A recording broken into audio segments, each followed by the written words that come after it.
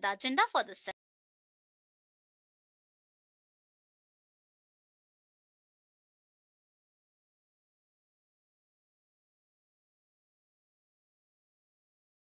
If I had to pick the single most important topic in software development, it would be data structures. You can think of it as a fundamental tool that is available to every computer programmer. While programming, you can use data structures to store and organize the data. Hey everyone, this is Neha from Edureka, and in this session, I'll talk about the data structures in Java. Let's have a look at the agenda for this session. First, I will tell you what are data structures in Java. Next, I'll talk about the various types of data structures, that is linear and hierarchical data structures. So in case of linear data structures, I'll talk about the stack, queue, and linked list. And next, I will brief you about the hierarchical data structures, which comprise of binary tree, hash map, and binary heap as well. So I will be explaining all these data structures along with the example. I hope you found agenda interesting. Now, without wasting any further time, let's get straight into the module. First, let's understand what are data structures in Java. A data structure is a way of storing and organizing the data in a computer so that it can be used efficiently. It provides a means to manage large amounts of data efficiently. And efficient data structures are key to designing efficient algorithms. Next, we have two types of data structures, that is linear and hierarchical. So what is linear data structures? Linear data structures are those whose elements are sequential and ordered in a way so that there is only one first element and has only one next element. There is only last element and has no previous element, while all the other elements have a next and a previous element. Understood? Like you can have only first and a next element, and there is only last element but has only one previous element. So there cannot be any multiple previous elements or multiple next elements. Okay? But all the other elements have a next and a previous element. Note that there is only one previous and next elements. Simple. So based on these categories, linear data structure are being divided into stack, queue, and linked list. Now talking about the stack. Stack is an abstract data structure. It is a collection of objects that are inserted and removed according to the last in first out principle, that is LIFO. Objects can be inserted into a stack at any point of time, but only the most recently inserted, that is the last object, can be removed at any time. So you can see here, this is a bottom element and this is a top element.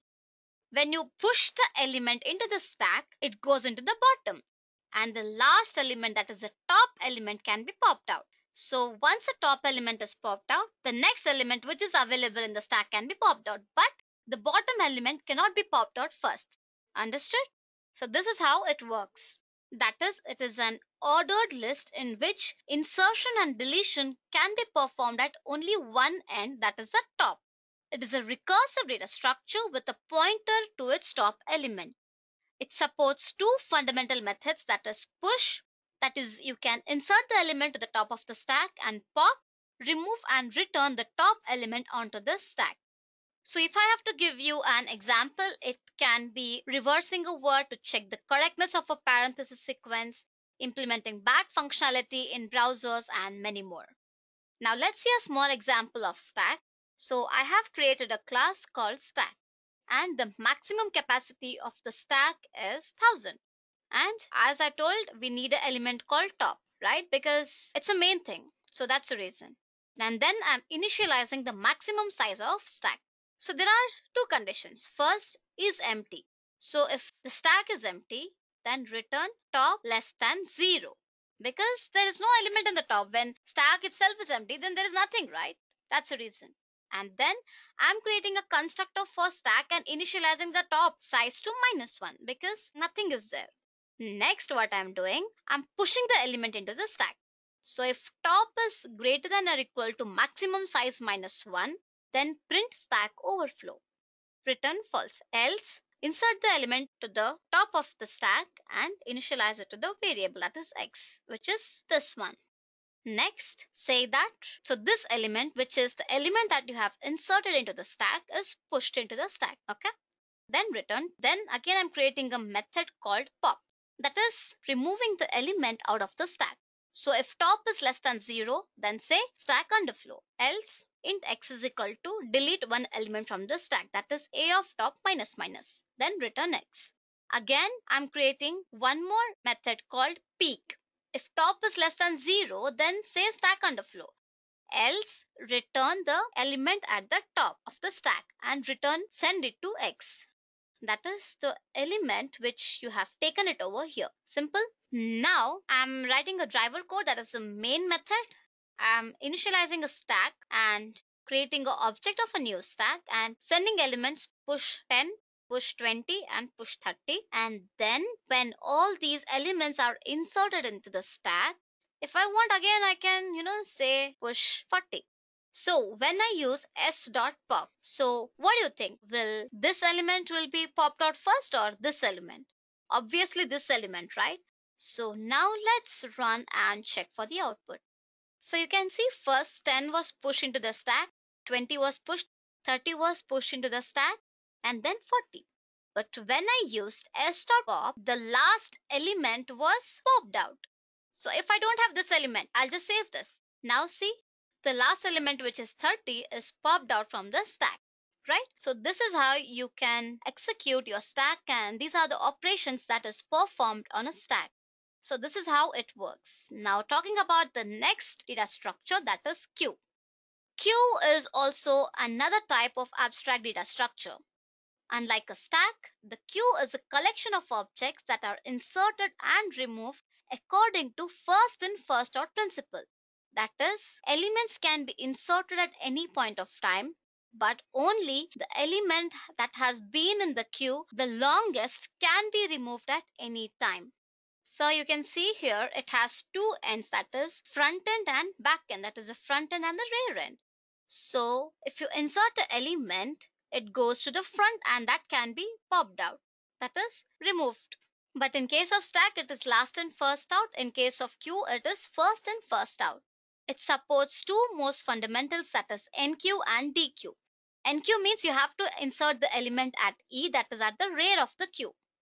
And DQ means remove and return the element from the front of the queue. So whatever element you insert at the rear end will go to front as soon as you insert it more, right? So simple, that can be taken off from the queue end. So queues are used in the asynchronous transfer of data between two processes. That is CPU scheduling, disk scheduling, and other situations where resources are shared among the multiple users and served on first come first served basis. So these are some of the situations where queue can be used. Okay. So now let's take an example and understand how it works. So this is very simple. I have created a class called queue and I'm creating a string of queue and assigning it to a linked list. So what I'm doing is I'm using queue.add and I'm adding all the 4 elements and then displaying the elements present in the queue. So when I say queue.remove of 3, it will display the elements present in the queue and the queue size and says whether it contains the element 2 or not. If yes, it displays that. Let's run and check the output. So first, when I print this, it displays the size. And let me tell you one thing, this is an inbuilt function. So that is the reason when I'm using add, it is being added automatically. So then what I did, I removed the element 3. So you can see here I can remove any element. It's not that the element which is there at the last or the element that is there at the top or nothing like that. You can just remove the element from any corner. And then when I remove the element and I print the queue, it says only the remaining elements, that is 1, 2 and 4. Next, queue sizes, queue.size, that is 3. And then whether does it contain the element 2 in the queue? Yes, true. If I say element 3 in the queue, it should say false because I have popped it out, right? So let's see what it says. It says true because initially in the queue it was present. So if I now say element 5, then run.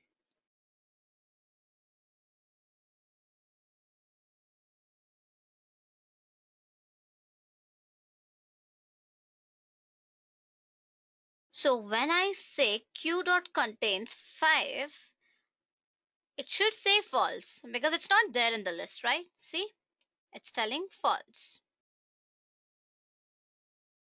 So this is how you can perform the operations on the queue. The next data structure is linked list. A linked list is a linear data structure with the collection of multiple nodes where each element stores its own data and a pointer to the location of the next element. The last link in a linked list points to null, indicating the end of the chain.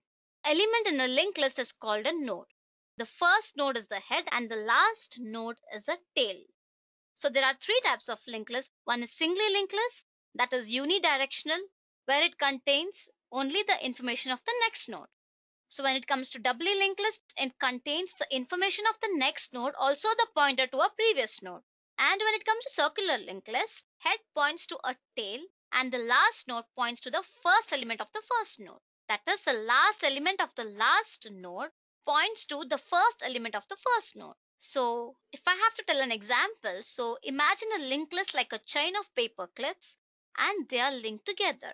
You can easily add another paper clip to the top or bottom.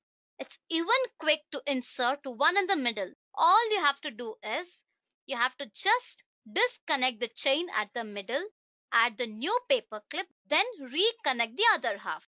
A linked list is a similar way of doing all these operations. Let's take a small example and understand this in a better way.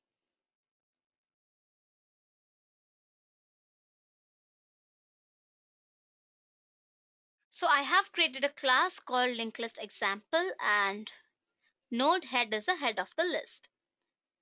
And I have created a class called static node. The inner class is made static so that main can access it. That is, the main method can access it. So I have the data and the next node. And the constructor for the node is int d because data is equal to d and next should be assigned to null. Now the next step is to insert a new node.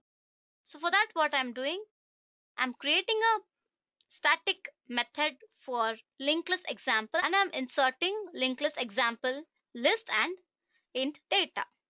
And I have to create a new node with the given data. So what I'm doing, I'm creating a new node with the data and assigning the next node to null because that is mandatory.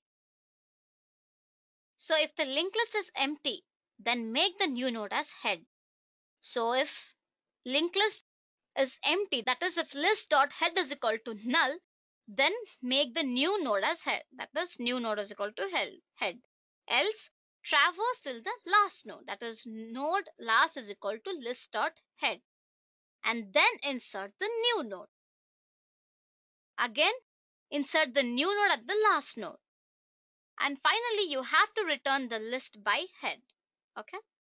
Now, this is a method to print the linked list. So current node is equal to list.head. And the linked list contains the elements that is being present in the current node and the list that is already being inserted. So when I have to traverse to the linked list, I'll check whether current node is not equal to null. If it is not equal to null, then print the data at the current node using the statement. Or else go to the next node. In the main method, I'm creating an object of a new linked list and I'm inserting the values into the list in sequence. Then finally, I'm printing the list. Okay. So now let's run and check the output. So see, the elements are being inserted in the sequential order. So this is how it works. So this was all about the linear data structures. Now moving further, we have hierarchical data structures which comprise of binary tree, binary heap and hash map as well. So binary tree is a hierarchical tree data structure in which each node has at most two children, which are referred to as left child and the right child.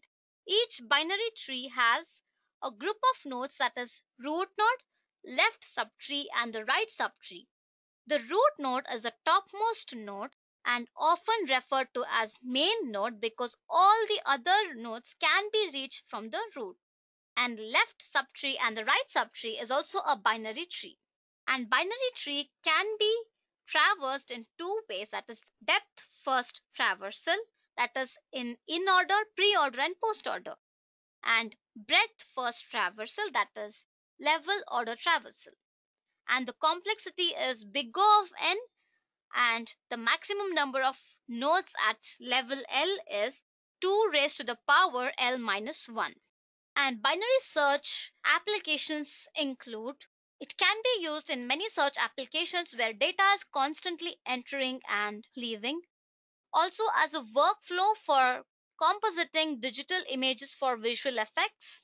Used in almost every high bandwidth router for storing router tables. Also used in wireless networking and memory allocation.